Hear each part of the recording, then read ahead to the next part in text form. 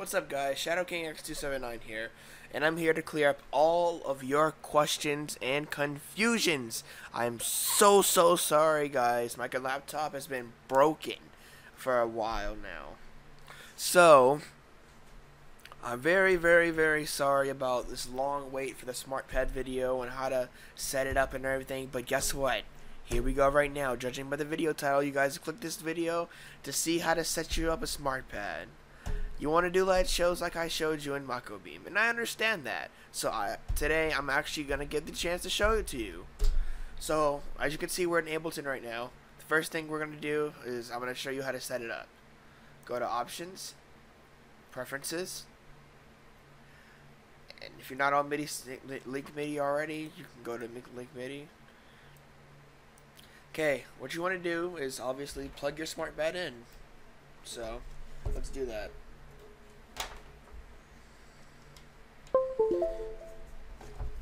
There we go. Now, once your SmartPad is plugged in, the next thing you want to do is it should look like this. It should say SmartPad, input and output. What you want to do is you want to turn remote on, and you want to turn remote on output as well. Then turn track on output. This is your setup. Next thing you're gonna do is go over here to where it says Control Surface, and you're gonna click Launch Key Mark II. It should be like right here. Then you're gonna hit SmartPad, and you're gonna click SmartPad. This is basically your setup for your SmartPad. If you want to do light shows, so far, this is what you got to do. And now we're here. The first thing I'm gonna show you is how to set up in general. Let me explain. But we'll take your attention to the SmartPad for a minute. So, as you can see here, this is the clip button, and this is mode 1, mode 2, and set. So, for this tutorial, there's only two things you're really going to need. Clip in mode 1. Now, I'm going to explain. Clip is like session mode in the Novation Launchpad, you know, the normal stuff. Clip is like session mode. But unfortunately, clip is the only way you're actually going to be able to do any kind of light shows whatsoever. Mode 1 is for drum rack. So let's say you didn't want light shows, you just want it to light up a certain color, you wanted to just do it. That's what you do in mode 1. It's your basically just, you know, just drum rack. Do whatever you want, drum rack. Kick, snare, kind of drum rack. Just for example, I'll go over to audio, or not audio, drum, and then just just throw a chord in here. Just throw a chord rack in here. There you go. Now, really quickly before I move on, the way the SmartPad is laid out is different from every other thing. This is the bottom. Well, if you're on drum mode, this is the bottom, and this is the top. So it'll be these four going up, like it'll go up like this. Like this. So the way it goes is from this side all the way up, then from this side all the way up. That's how the SmartPad is laid out. This up and then this up. That's on drum rack mode. And then with that, usually that would be down here on a launch pad, but now it's up here. So the next thing I'm going to show you how to do is move around drum clips. So let's say I want my kick to go right here, but my kick is over here. So I'm going to hold the kick down and click and hold it. I'm going to hold this button down, and I'm going to set it on that spot. So now the kick is over here. But I want the snare right here too. So I'll grab my snare and throw it right there.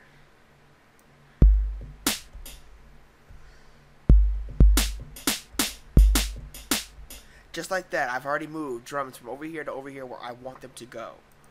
And one more time, let's say I wanted this kick mod, and I want it to go here. I can click on hold this kick mod, hold the button here, drag it over to where I want it to go, where this little green button, or this little yellow button is, and let it go. Just like that. Now there's this. Those are where I wanted them to go because I dragged them there. So now, that's exactly how you move your drums to where you want them to go. Now I'm going to explain clip mode in mode 1. clip mode is actually what you're going to use for your, your light shows. The problem with the SmartPad that I've come into so many times is that the only way for you to have light shows on this thing is a full blue background and red lights. You can't change the light color on this. It's not RGB. It's locked to certain colors. That's the only thing I really hate about this thing. And I know you might be pressing down on your buttons and you're like, oh, these buttons are pretty stiff. I wonder if they're velocity. They're not velocity. They're not velocity sensitive at all. So the way it is the way it is. These buttons are not velocity sensitive. They're just that. Now, another thing that you know is in mode 1, you might see that the lights are blue, but I don't have any kind of MIDI tracks over here that's setting to it. Well, that's because the launch, like I said before, the SmartPad is locked to colors. Mode 1 is locked to blue. Clip is locked to red. Mode 2 is locked to red as well, but I don't really use it. I'm not completely sure about that one. But anyways, for now we're going to the light shows. If you want to do a light show on your SmartPad, Mini Plus SmartPad, you're gonna have. I'm gonna pull up an example real fast. Actually, I can just do this. So, the way you want to set this up, you'll see MIDI to and MIDI from.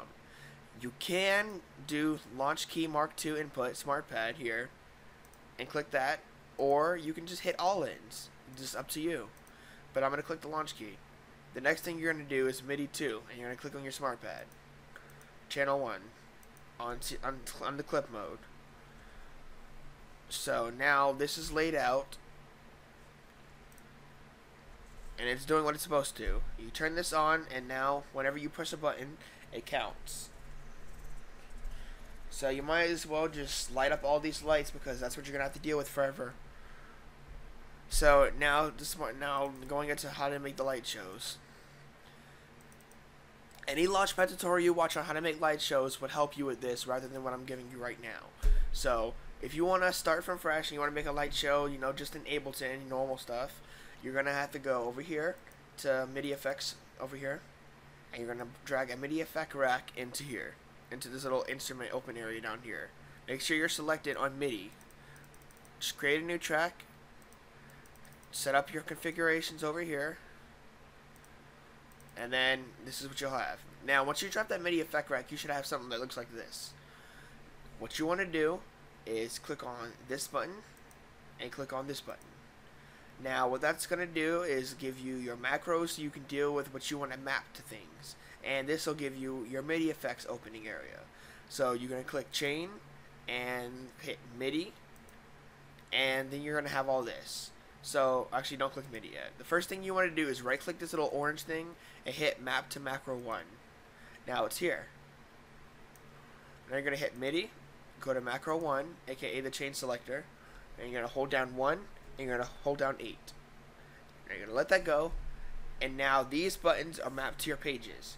Now you're going to click on this little max thing. Actually, no. Hold on, let me just check this. Okay. So now you got it. Channel 1, 2, 3, 4, 5, 6, and 7. All of these are your page selectors, like on a normal Launchpad.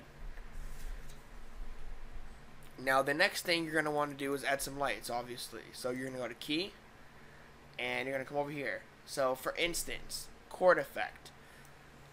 Now what you're going to do is, see, since this is on, and this green bar is on all of the notes, meaning that if you press any of these, this effect is going to play.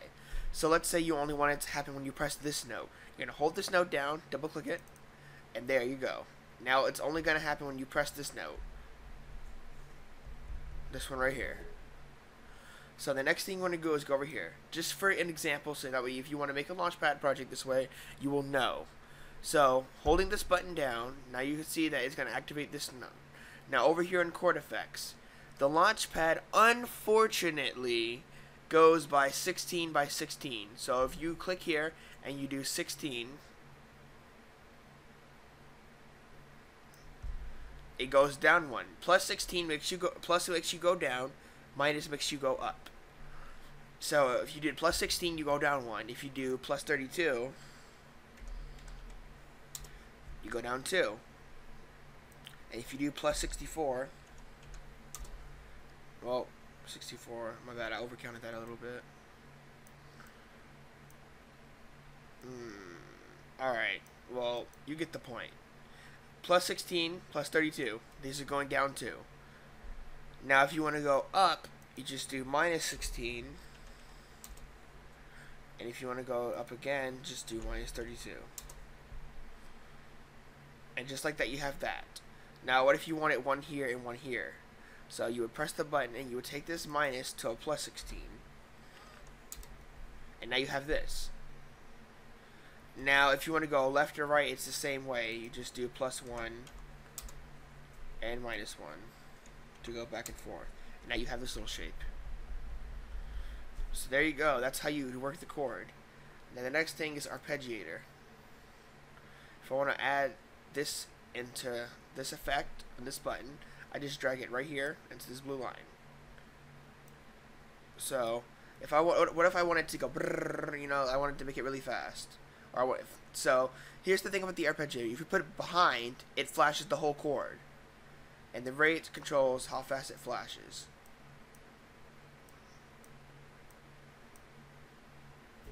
So if you put the arpeggiator in front of the chord effect, it makes it fluctuate like this.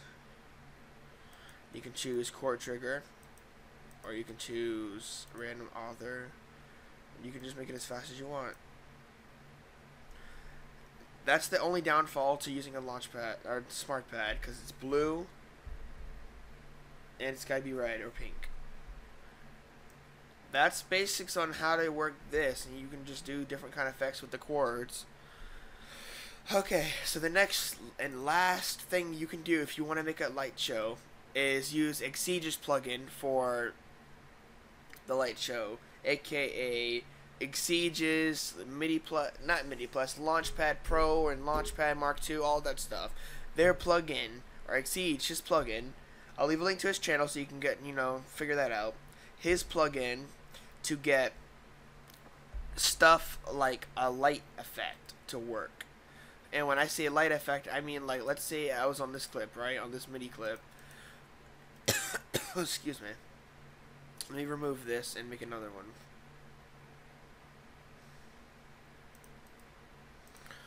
So now I'm going to go on here and turn this one on.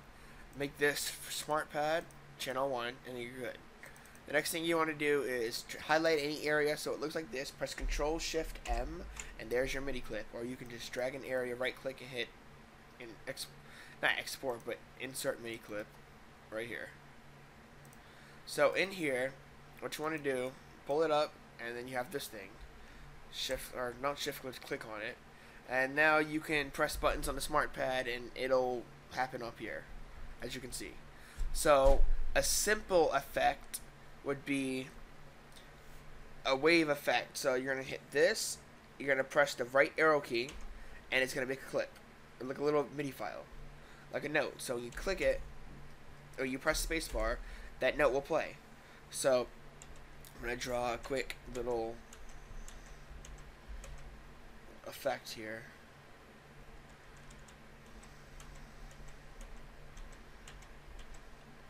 Just one of those quick ones. One.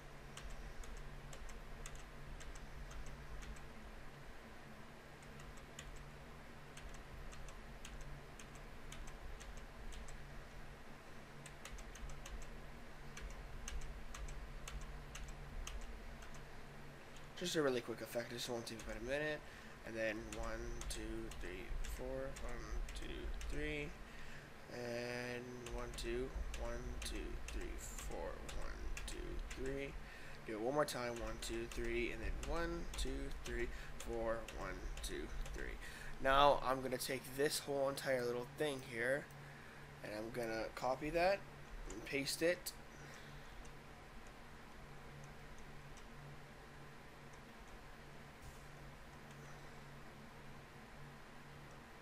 Oh yeah, I'm going to reverse it too.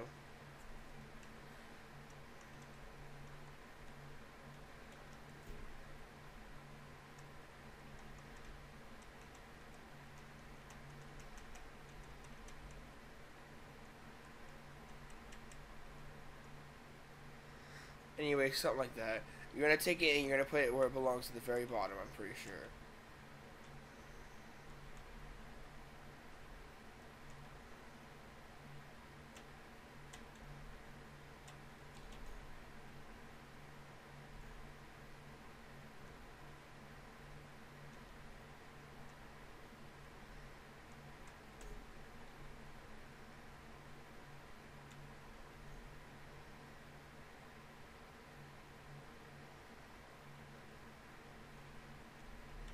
Well, anyways, we'll use this first part here. So basically what you're going to do is you're going to create a MIDI file. I'll leave a link to someone's channel that's really good at making these if you don't know how to. SmartPad is great at light shows. His light shows always come out phenomenal. So, for instance, I got this from his channel. Just make a little, waves and stuff, and this is what your outcome is once you speed all the lights up. Basically, that's what your outcome is right here. Anyways, let's say I wanted to take this and put it onto my launchpad, to my SmartPad. How am I going to do that? Well, you're going to take your MIDI clip here, right-click on it. You're going to hit Export to MIDI clip. Put it wherever you want. It really doesn't matter. I'm going to put it on my desktop. I'm going to call it half wave. No spaces.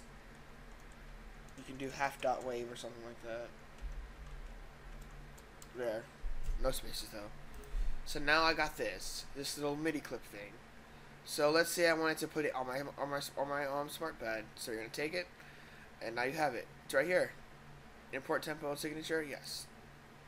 So now if I click on this and I play it, it plays what I had before. Oh, excuse me. There will be a plugin that I will leave the link to on Xege's channel in the description on how to, or I'll leave a tutorial for SmartPad on how to do this. Basically, you will set up the plugin, and it's Xege's plugin, which allows you to take a MIDI clip such as this one here, and you're gonna be able to press any button on your launchpad, and you're gonna be able to take this clip and put it on that button. And when you play it, basically it's like pressing play right here. It'll play the MIDI effect, like in most of Kobe's videos. I'm pretty sure you guys know how that works. And that's basically how I made Mako Beam. I just looked at his lights, remade them into a MIDI clip, and then I just placed them onto the SmartPad. Placed them onto the SmartPad in the respected location with the actual track, and that was it. The very last thing I'm going to cover here is an actual project such as Frag Out, and I'm going to take that project and I'm going to show you guys how to change a normal Launchpad project into a SmartPad project, the drum related section. So the first thing you're gonna do is you're gonna load it up. Oh no, nothing's where it's supposed to be. So what you're gonna do is you're gonna hit on clip, and like I said again, if you want the LEDs, which are not gonna be perfect because you're gonna have to redo them, I will leave links in the description to light shows that I've already made. So MIDI 2 again, launch key, channel 1, and you're gonna hit this. If it says in, you don't have to. If it says auto, you have to click this. So otherwise, in this situation, in, you don't have to click it. So in this situation, all in, and you have your setup. So now you should be able to play it. Go into clip mode, and on your rack. This is all that remains. All this stuff here is all the whole entire song, so you don't have to worry about changing clips and this and that. So you want this to play like Frag Out from Ultimod. For instance, in clip mode, this is the weird part. So all of these are separated over this whole entire area over here by 2. So for instance, these 4 here, right here, and these 4 are 2 on top of each other. But these 4 and these 4 are 2 below those. So these 4 here and these 4 here, but side by side, are these and this. These are a whole entire. See, as you can see, they're a whole entire 3 spaces away. So, knowing that, you're just gonna have to listen to the key and press the button as it goes. For instance, this button right here, we know that goes at the bottom left of our SmartPad. So we're gonna click and hold it and put it there. And you're just gonna have to keep remembering. See, that goes there. The next thing is, let's see here. So this snare, it goes here. It's gonna be weird. I guarantee it's gonna be really weird. Kick's gonna go here. But at the end of it, it's all really spread apart. It's really crazy and weird. It's spread apart and all other stuff. All you gotta do is put it where it says it goes, or where the video looks like, or it's good if it has a tutorial so you know. The gasp is gonna go here, so it's gonna go down here, the second one. And this one goes here. The last thing you need is these two, which are going to go here and here on that same row, which would make it so you can do this on clip mode. Now that's the first step. And again, if you want to do that MIDI effect thing, just go to lights, delete this, because you're not going to be able to play it on your SmartPad. Make a MIDI track. Remember, make a MIDI track. If you want to, you can click in, but I'm going to click auto. Click this. You're going to have to hit control and then click in order for both of them to be on. Then you go into your MIDI. Remember, MIDI effects track. Click this. You're going to hit chain. Click on the orange thing, right click it, map it to macro 1, and then you're going to do the MIDI mapping. As so. This max needs to be changed to 7. So just hit 7 and press enter, and that's it. Now you're configured. You can switch pages now if you want to switch pages, or you have a Launchpad project that needs pages switching. There you go. And again, with the MIDI effects, I'll leave links to how you get Exege's plugin and install it, and I'll leave links to how you get a better tutorial doing lights than I do, because I do MIDI effects, put them on a clip, take that clip and put it on one of those. Take that clip and put it onto one of these buttons, press it, and then the MIDI effect happens. That's how I did Mako Beam. I hope this tutorial helps you understand better about how the SmartPad works up here and then up here. I hope you guys understood how the SmartPad exactly is laid out and how it's supposed to, how it works basically. Remember, on mode 1, it's this way. All the way up here and all the way up here. In clip mode, it's for a whole entire row to 2 bars, and then space 3, go down. These 4 or these 8 are another 2 bars. Then you go down 3 more. These 8 are another 3 bars, and so on until you hit the very bottom of the whole entire thing. That's how this SmartPad works, and I hope you guys have a better understanding of how this whole thing is set up. So thanks for watching the video, and if you have any questions or you need help on how things work, or you need any kind of help, just let me know and I'll try to get back to you as fast as I can. Thanks for watching the video.